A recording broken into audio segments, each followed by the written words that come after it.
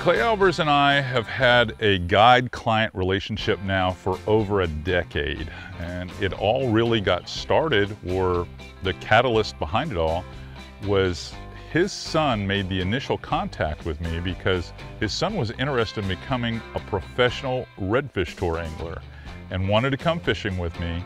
And his dad had been watching FlatsClass for a couple of years, and as soon as I met both of them, both Spencer and Clay, we had an instant connection, especially Clay and I, because Clay and I are kind of from the same era. We have similar backgrounds and enjoy some of the same things outside of fishing. So it was an instant friendship. I'm from Mandeville, Louisiana, which is just north of New Orleans. And I spent my youth fishing the marshes of Louisiana. I'm very familiar with red fishing and speckled trout, flounder, and most of the inshore species that most people are familiar with. All right, Clay, we've got a low water situation here. So a lot of these small juvenile or micro poons have worked their way to the outside this morning. So what we're gonna do is we're gonna look for the poons up here in the slick, close to the bank in about 1.5 feet, 2 foot of water. But there's also going to be the opportunity to catch redfish, snook, trout, and whatnot. Now, when the tide flattens out and starts going back the other way, then we'll move back into the creek. All right. So the goal is we'll stay on the outside, just outside of these mosquito creeks and little back lagoons. And then as the water comes in a little bit later, we're going to work our way right back into the backcountry. That's the plan today. What areas do you think we may see more of the tarpon than the reds? Further I think we'll see most of the tarpon when the tide comes up, but we're going to see a few this morning. I think we'll see the reds this morning on the outside because the lagoons, according to Captain Cody Pierce, they've not been full of redfish or snook. So our opportunity to get a redfish or a snook is going to be this morning. Right now. Our chance to get the poons will probably be in the afternoon, but you never know.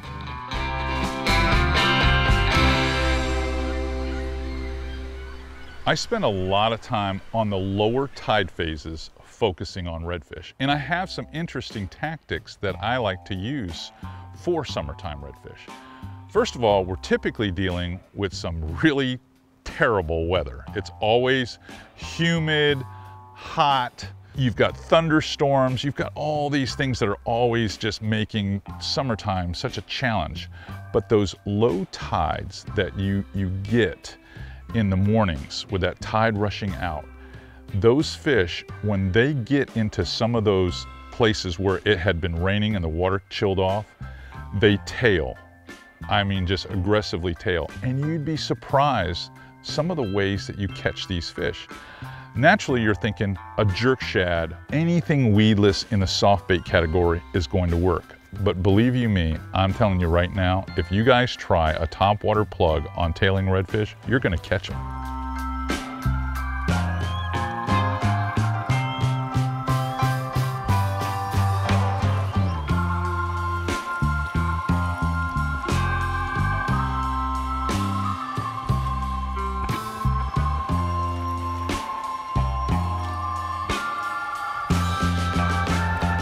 There you go. Got him. That's what I wanted right there, my friend.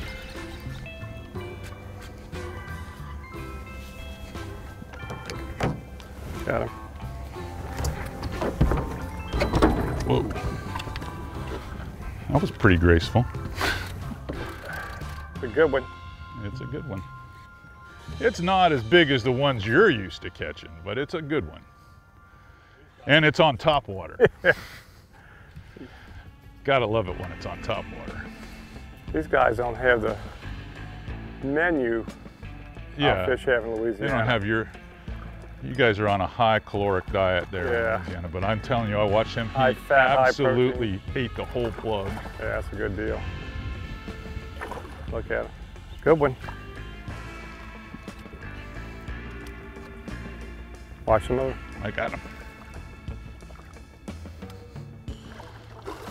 Yeah, he's pretty respectable. You did eat a topwater. He's almost tail him. Oh, yeah.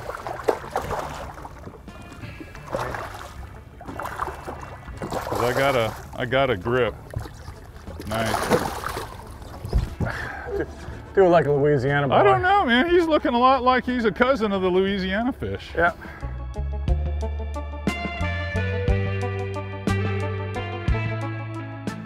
we've been looking for the micropooms, just kind of, you know, they're kind of rabbiting down, just lazily going along the mangrove shoreline here.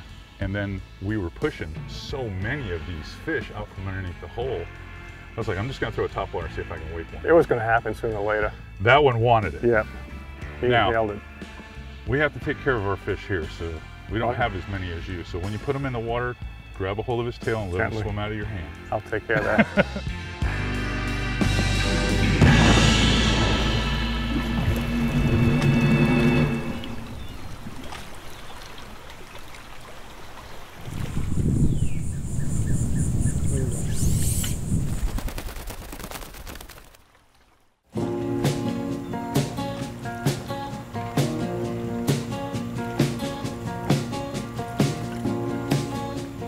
Really, the strategy behind what we're trying to do today is on this flat out here, since I'm push pulling and I'm at the back of the boat and I'm giving you an 18-foot advantage, I need to have a heavier bait that I can make long casts. Yeah. So most of the zones that I'm casting in are from 11 o'clock back around the clock south and from basically 2 o'clock or 1 o'clock down south. And I'm letting you have the front of the boat and you're throwing that jerk shad, which works extremely well on spinning gear because it's, for the most part, almost unweighted with that chin locks, and allows you to move through all this grass. Where my bait sits on top, I'm able just to walk the bait around. And even if I don't catch anything, it will lift the fish and push them away and I'll know they're there. So it's almost like it's a bird dog bait for me. And occasionally I catch one, and that's definitely a catch bait. And you think it's a good strategy? I'm using this bait. I'm working at a little bit different depth than you, and I'm watching as these schools move, and I'm working around your bait too, so it kind of gives us an advantage. You can pick up the hot fish when I get one all fired up and he doesn't want to eat it. You can throw him behind me and steal him. That's what I'm doing. I'm watching you. I know you got. You're picking up my trash. Yeah, yeah. One of the things that really got me interested in fishing with CA was he's a good teacher. He's a student of his profession. And he's really good at articulating information, speaking well, and helping anglers out with information that's really valuable, or you might say invaluable, to help them enjoy fishing.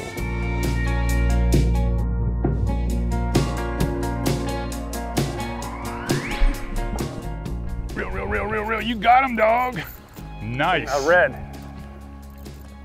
You come to Florida to catch silver, why you keep catching copper? I don't get it. You know, CA, really? You invite me down to your home, 12-hour drive to catch fish that are in my backyard. Coming to help. Look in this tannin water. It's one of the guys that I'm used to. A good one at that, huh?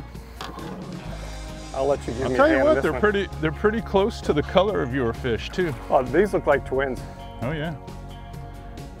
I think these guys have been. We're not going home today until you catch some silver.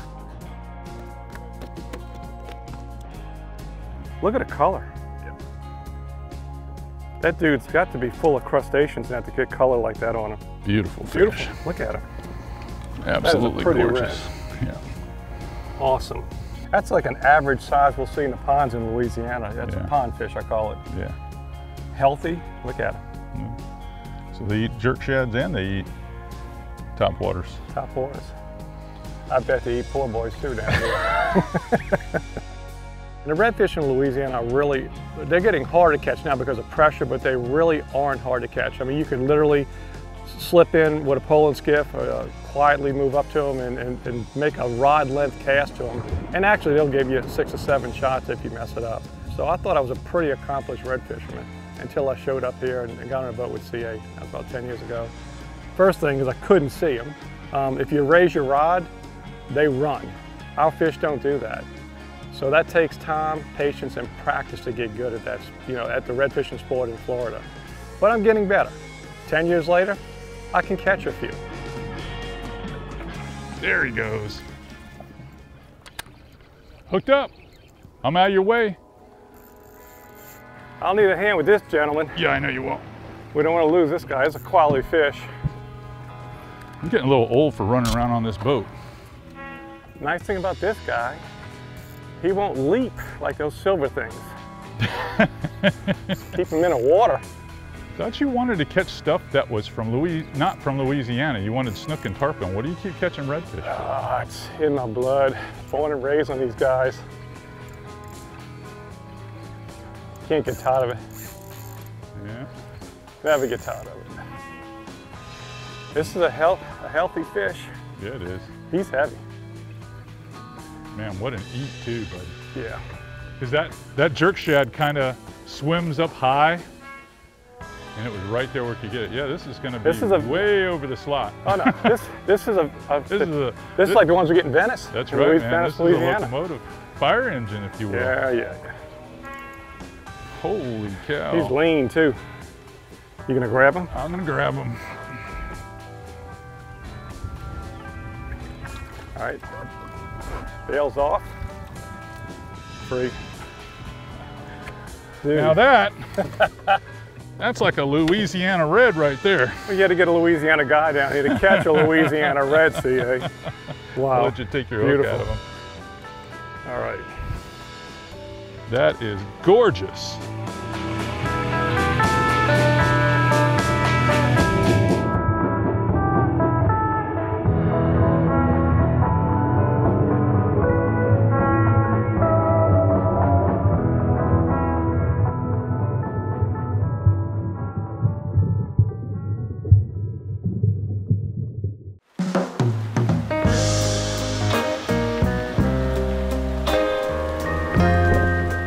In between fishing for the redfish, before we tried to move into and we got into some of those mosquito ditch canals and into some of those little lagoons to catch the micropoons, there was some really bad thunderstorms. And you feel relatively safe in the confines of those mosquito canals with all the mangroves and the Australian pines and everything like that. But I'm gonna tell you, everyone was flinching, and we were looking for a place to get out of the weather. Unfortunately, we waited too long. I'll bet we took 50 gallons of fresh water on in the rainstorm between catching our redfish and actually being able to move into the ponds to try to catch those little poons. We lost like 3.5 hours, honestly, 3.5 hours.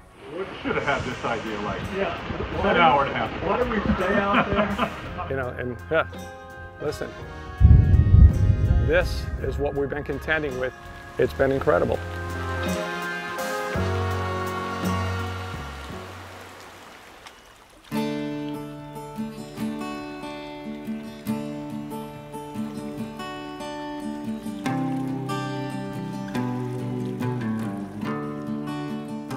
Oh, there's some good ones rolling up there.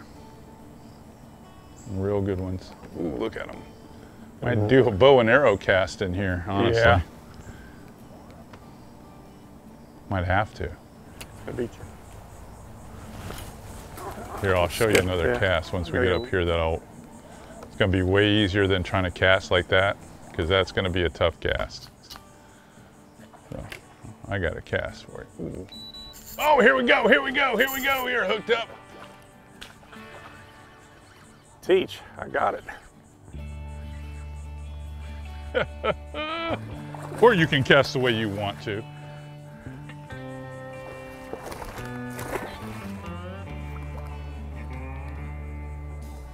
And these guys are fun.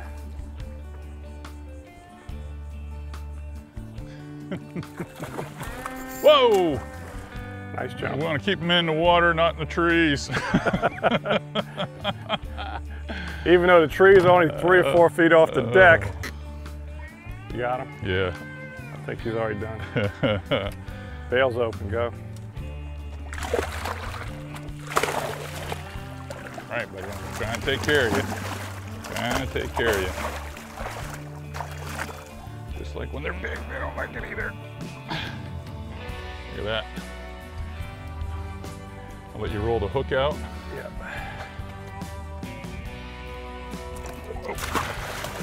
I don't want to put it in my hand. Oh, and he's off. And he took care of it for us. Took care of it for us. Quick release. That I enjoyed. Nicely done. That's my first juvie. That's my first juvie. All of them have been So big. right in here, the way you'll have some room to cast, but when we start getting in these tight spots, I'll show you something. Show me a trick. I'll show you a trick. Just instead of trying to cast to the side, you're going to have it about even with the reel, okay? And that way you can just pitch it like that. See how you do that? Yep. It's just a very, very short rod movement. Do it once more and watch it. You basically just, when you let it go, just let it load. But don't sling it up. No, it's just, and you right. can just toss straight down the canal that way and you'll be able to get them. Yeah. Let me tie another one of these on. That one there tore it up pretty good. Okay. So you hold that for a second. Let me clip this off. And basically all this is a little zinkers that I cut down with a pair of scissors. So this is typically a 5-inch long bass bait. Ned rig style, if you will. I put it on 3/16 jig head so it could use a little heavier action rod. And I've got another one already pre-rigged up for you, so I'm gonna put that one on next.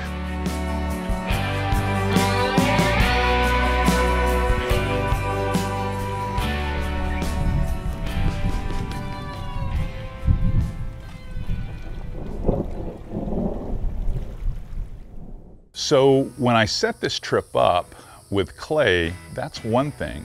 The second part of the setup was actually talking to the camera boat captain because we were fishing his body of water, the zone that he has all the expertise in. So I talked with Cody and we're talking a little bit about what kind of gear we're gonna need for this trip. He's like, I would bring mostly medium heavy gear. So I brought medium heavy and I brought heavy gear to be able to fish for tarpon and snook primarily, knowing that we'd catch some redfish and trout.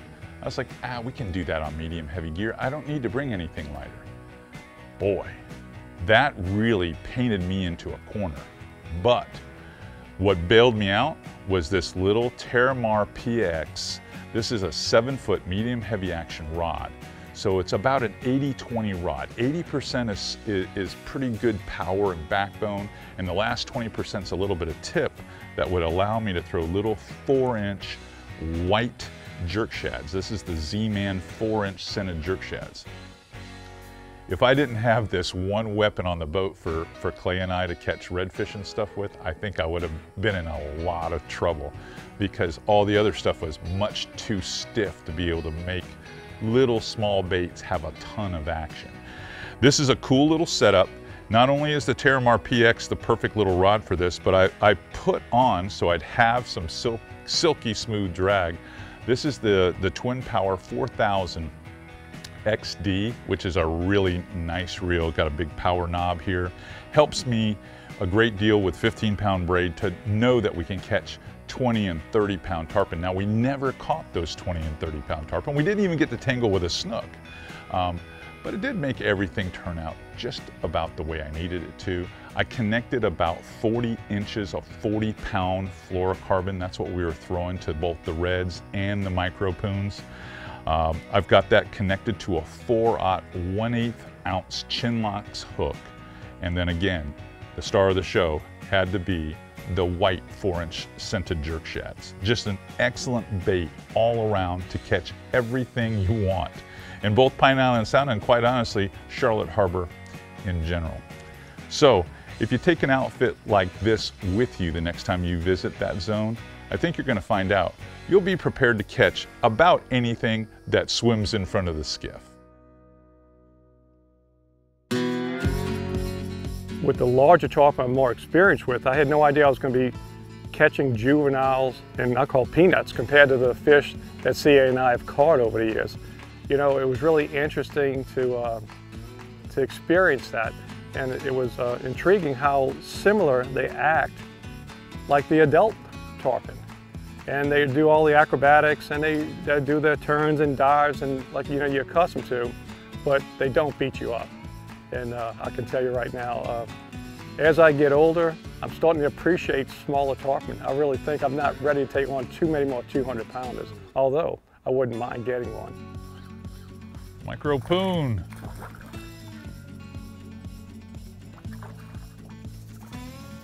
They're a lot of fun. They are. They are a lot of fun. Because I'd love to try this on a fly rod. I wish we would have brought one, but we started out there on the beach this morning thinking we were going to be catching their larger cousins. Right. And we ended up having to tuck in here because of all the bad weather, Well, which looks like it's about over. It's still a tarpon. It's just still, a 1/37th size of an actual tarpon. Yeah, these don't hurt. Yeah, think of it that way.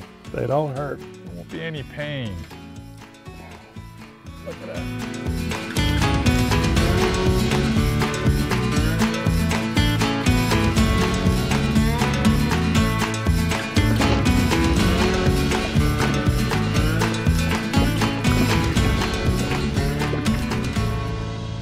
Boy, I'd be remiss if I didn't thank our camera crew. Jake and Laszlo did such a fantastic job enduring a 13-hour day and the gear getting wet and trying to make this thing happen. And the same thing goes really for Captain Cody Pierce as our camera boat guide. He was not amazing by being able to pull that long with us and make sure we got this episode done, but his knowledge and experience in that area, you can't ever replace local knowledge, and he was fantastic that way. And Clay Albers, I know I don't have to thank you because you love doing this stuff, but I'm going to thank you anyway. You were a great guest host in this. I think a lot of people are going to love your personality as it shines through in this show, because you are never negative. No matter how hard it got, you pushed through, and you did it with a smile on your face the whole time.